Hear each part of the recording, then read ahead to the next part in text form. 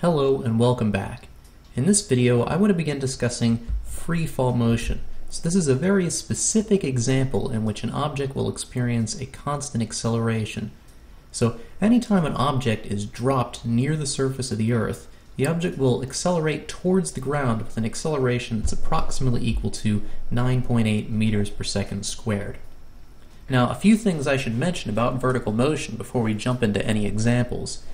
First, when we describe the height of an object, when we talk about vertical motion, we typically use y to describe the position of the object and delta y to describe the change in the height of the object, as opposed to x and delta x in the previous video.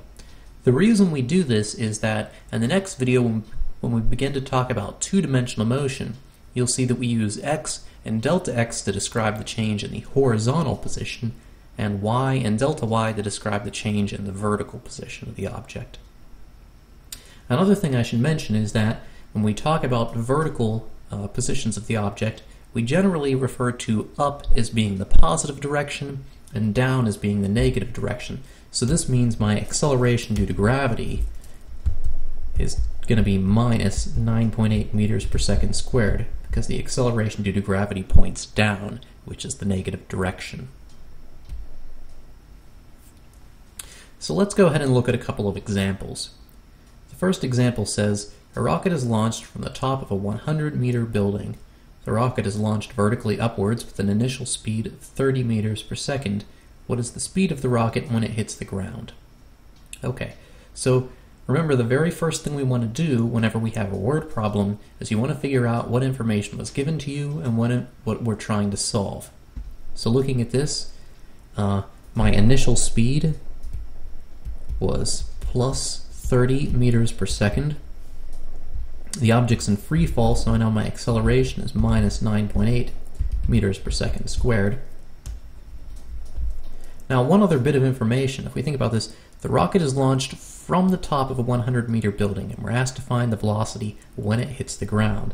So delta y, the change in the rocket's height, is this final height minus initial height. The final height of the object is when it hits the ground. The initial height was when it was at the top of a 100-meter building. So the change in my height is minus 100 meters, right? Because the object moved downwards, so the change in my position was negative because it moved downwards. And then finally, what I was asked to solve for was v final. I was asked, what is the speed of the rocket when it hits the ground? Okay. Looking at this set of known and unknown variables that I have here, notice that I'm asked to find the final velocity, and I'm not given delta t. So right away this should tell you that the equation we want to use is v final squared equals v initial squared plus 2a delta y. Notice I used delta y here instead of delta x because we're talking about the vertical motion of the object. So I want to solve for v final. We get v final is equal to v initial squared plus 2a delta y square rooted. So this is going to be 30 meters per second squared plus 2 times minus 9.8 meters per second squared times minus 100 meters. And we'll take the whole square root of this. So if you plug this into a calculator, you should see that this is equal to 53.5 meters per second. Now, one thing I want to really emphasize about this is that notice that if I had made a mistake, and say, for example, I said my displacement was plus 100 meters instead of negative 100 meters, then this equation wouldn't give me the right answer, right? I'd probably have the square root of a negative number, right? I don't know. I think, yeah, this is going to give me 900, and this is going to give me a number that's bigger than 900, so I'd be subtracting something that's larger than what I started with, so I'd have a negative number. And remember, you can't take the square root of a negative number. That's going to give you something that's imaginary. I can have an imaginary velocity. That doesn't make any sense, right? So if you have something like this where you're taking the square root of a negative number, if you had made a mistake here and you had a negative number, you should always go back and figure out where the mistake came from. A lot of times I'll see students, they'll have a square root of a negative number and they'll just drop the negative sign. They'll just get rid of it. And that's not going to work, right? I mean, if I drop this negative sign, then it would be taking this thing here minus this. Okay, if I had messed up and I just dropped the negative sign, I'd be taking this part here on the right minus this thing on the left. That's not the same thing as adding them together. It's going to give me a completely different answer, and it's going to be the wrong answer. So anytime you have a negative number in the square root, you really do want to track down where that negative sign came from, okay? Because chances are you made a mistake somewhere back, and if you just drop the negative sign inside the square root, you're not going to get the right answer. Now, one thing that's very useful to understand about freefall motion is that freefall motion exhibits symmetry that we can use to help simplify a lot of problems. So if I consider, for example, the position of the object plotted versus time, if we think about this, right, so if you throw an object vertically up, it's going to travel up, it's going to reach the top of its trajectory, and then it's going to come back down. And we can see, just looking at this graph, if you just think about it, it makes sense that the motion of the object is going to be symmetric about the top of its trajectory. So the path that it takes going up towards the top of its trajectory is just a mirror image of the path it takes as it falls back down. Okay? Looking at this, we can see some other things as well. The amount of time it takes for the object to reach the top of its trajectory is equal to the amount of time it takes for the object to fall back down to its initial height. Now if we look at the velocity, we see sort of this opposite thing. The velocity is anti-symmetric about v top. So what this means is if I consider some point right here, say delta t after the point where I'm at the top of my trajectory, my velocity right here is minus the velocity I had at some time delta t before I reached the top of my trajectory. Okay, so my velocity here, maybe it's some v, then at this point it's minus v. Okay? So this is very important, right? So this means that if I throw an object upwards, so it's moving with an initial velocity v naught in the positive direction, when the object returns back to its initial height, it's going to be moving downwards with the same speed that the object was thrown upwards with, but now it's going to be moving downwards, so it'll be in the opposite direction. Now, using this symmetry, we can come up with a couple additional formulas that are really useful that work for free fall motion. So looking at the previous slide, so I want to try to figure out what the time it is, the amount of time it takes for the object to reach the top of its trajectory. So looking at this, right, when the object reaches the top of its trajectory, the velocity is going to be 0, right? It's going to move up, it's going to reach the top of its trajectory, and just for a moment it's going to be motionless. It's going to be, its velocity will go to 0 before it starts to accelerate back down. Okay? So, using this, I can use the formula A is equal to delta V over delta T, which is V final minus V initial over delta T. So my final velocity, if that's at the top of my trajectory, final velocity is 0. So this is just minus V naught over delta T. So if I solve for delta T, I see that delta t is equal to minus v naught divided by my acceleration, which is going to be minus g, or just v naught over g. So that's the amount of time it takes for the object to reach the top of its trajectory. So what happens if I throw an object vertically up with an initial velocity v naught, and I want to calculate how long it takes before the object falls back to the ground? Well, again, remember there's a symmetry here. The amount of time it takes for the object to reach the top of its trajectory is equal to the amount of time it takes for the object to then fall back down from that point to the ground. So the total amount of time is the amount of time it takes for the object to reach the top of its trajectory times 2, right? It's this part reaching the top of the trajectory, and then it takes the same amount of time to go from the top of the trajectory back to the initial height. So the amount of time it takes for the object to go all the way up, reach the top of its trajectory, and then come back to the initial height is just 2 v naught over g. Notice I could actually calculate this going all the way back to this formula right here. Delta v, if we think about this, v final minus v initial, well, again, remember we have this anti-symmetric velocity, okay? So my final velocity is minus my initial velocity. So we'd have minus v naught minus v naught. This is minus 2 v naught. And then I'd take this and divide it by negative g, which was my acceleration. So that's another way to get at the same formula here.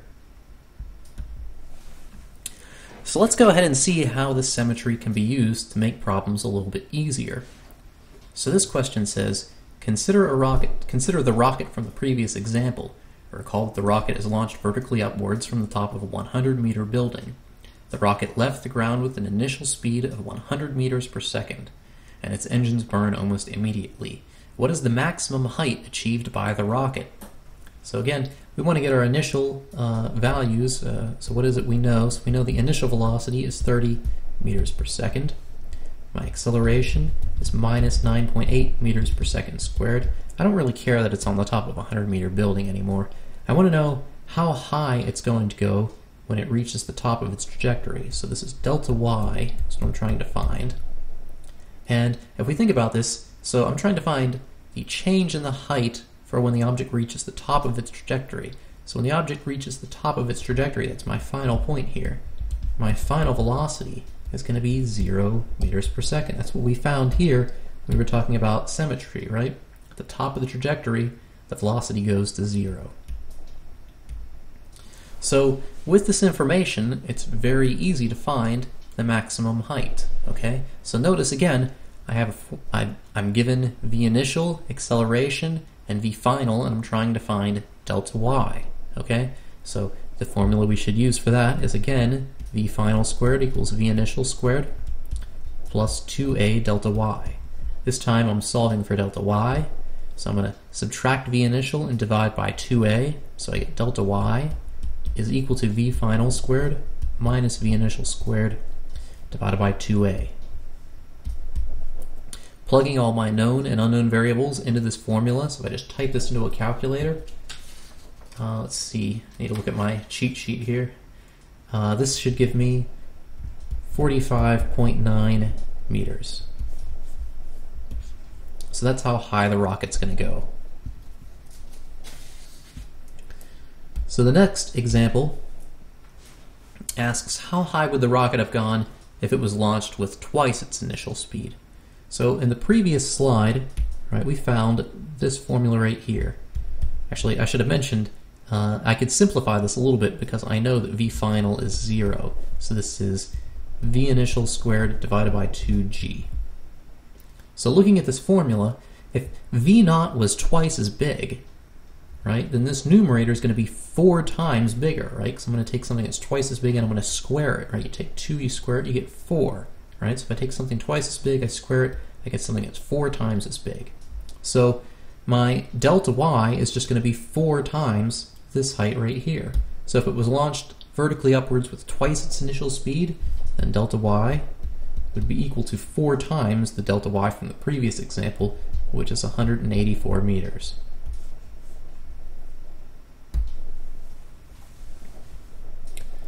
So I think this is the last example here. This example says, at the same moment that the rocket is launched vertically upwards with a speed of 30 meters per second, an identical rocket is going to be launched downwards with the same speed. And the question asks, how much longer does it take for the rocket that was launched vertically upwards to hit the ground? So this is an excellent example where we can use symmetry to really simplify the problem. So if we think about this, right, I've got a rocket that's launched vertically upwards, so it's going to travel up, it's going to reach the top of its trajectory, it's going to come back down, it'll return to its initial height, and then it'll keep falling down. And then we have the rocket that was launched vertically downward, it's just going to travel straight down. Okay? So if we think about this, right, initially the rocket that was launched vertically upwards, it was moving up with some initial velocity v naught. When it returns back to its initial height, when it's over here, it's going to be moving downwards with a velocity minus v naught, so it's going to be moving down. Notice that this velocity right here was the same velocity that was given to the rocket that was launched down, right? So the rocket's at the same height, it's moving with the same speed in the same direction. So from this point right here, this rocket's going to travel the same way that the rocket that was launched vertically downwards, right? So this amount of time right here, the amount of time it took for the rocket to go up and then come back down to its initial height, that's the same amount of time between these 2 points, you know, for all these points as the rocket falls to the ground, right? Because at this point the rocket's going to fall to the ground in exactly the same way as the rocket that was launched vertically downwards, right? So whatever amount of time it takes for the rocket to fall to the ground from this point, well, it's the same amount of time as the rocket that was launched vertically downwards. That was the amount of time it took for that rocket to hit the ground, right? So the only extra time it took was the amount of time it took for the rocket to come back, to go up to the top of its trajectory and then come back down. Because from that point on, it's the same amount of time for those two rockets to go from that point down to the ground. So all we need to do is find the amount of time it takes for the rocket to go up to the top of its trajectory and come back down. Well, in this case, right, we know from symmetry, we saw here that if I'm moving upwards with an initial velocity v0, then when I reach, when I come back down to my initial height, my velocity is going to be minus my initial velocity. So delta v, actually let me just say v final, is minus 30 meters per second. So using this, and now I can just use the definition of acceleration to find delta t. Acceleration is delta v over delta t, so delta t is equal to delta v over a. Delta v in this case is minus 2v0, and my acceleration is minus g. So if I plug these numbers into a calculator, I should get that this is equal to 6.12 seconds. Alright, so if I just take 60 meters per second and divide by 9.8 meters per second squared, I get that that's equal to 6.12 seconds. So at this point, I think I'm going to just kind of wrap things up real quickly. So the general strategy, whenever you're asked to solve any kind of kinematic problem, the first thing you want to do is you want to read the problem and figure out what is the question asking and what were your known and unknown variables. So you want to figure out what is it asking you to solve for and what were the things that it gave you. Okay? Another thing you want to do is you want to establish a sign convention. Okay? So you want to figure out what direction is going to be positive and what direction is going to be negative. So it's vertical motion, up is positive and down is negative. Okay? If it's horizontal motion, you just have to pick a convention and stick with it. This is important though because when you write down your known and unknown variables, you want to pay attention to the sign. You want to make sure you give these variables the appropriate sign. So if an object fell downwards, delta y is going to be negative. Acceleration due to gravity points downward, so it's a negative. The next thing you want to do is you want to see if the problem can be simplified using symmetry, or if maybe there's some additional information you can extract because of symmetry. So for example, if you're trying to figure out the amount of time it takes for the object to return to its initial height, or the amount of time it takes for the object to reach the top of its trajectory, or where the top of its trajectory is, or something like that, you can use the fact that at the top of the trajectory, the final velocity is 0, or if the object returns to its initial height, the final velocity was minus the initial height. So that's additional information that you can use as a known variable when you're trying to solve a problem.